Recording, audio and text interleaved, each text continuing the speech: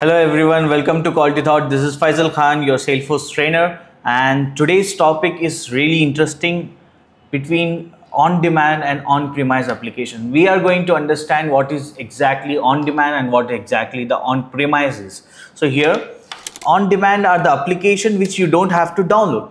Okay, applications which can be accessed with the help of internet and the browser.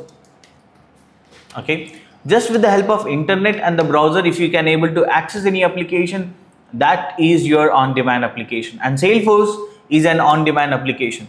You don't have to download and install the Salesforce application. You see, Salesforce is a vast cloud, and you can access it just with the help of your device, your internet and the browser. That's it. There is nothing to be installed. And then comes on-premise application. For example, applications which needs to be installed in the local system. And here the examples are, example of on-premise is MS Word.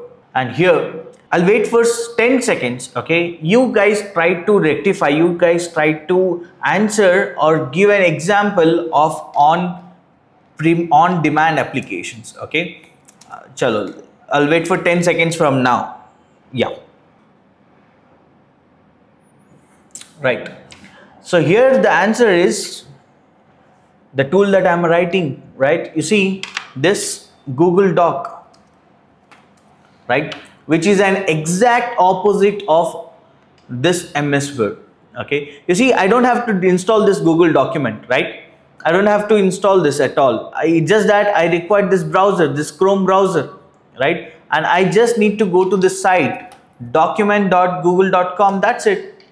And here I can able to write down, I can create my own documents, right? And you see, the quite exactly opposite of Google Doc is your MS Word, right? And here, let me tell you, coming to the data management sector, we have something called dataloader.io. And here on premise, we have something called data loader. And this data loader is an on-premise application, whereas data loader IO is an on-demand application.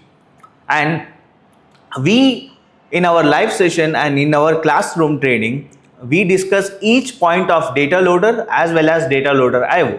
Okay, this data loader, I'm going to show you two applications. One is on-premise, the other one is on-demand.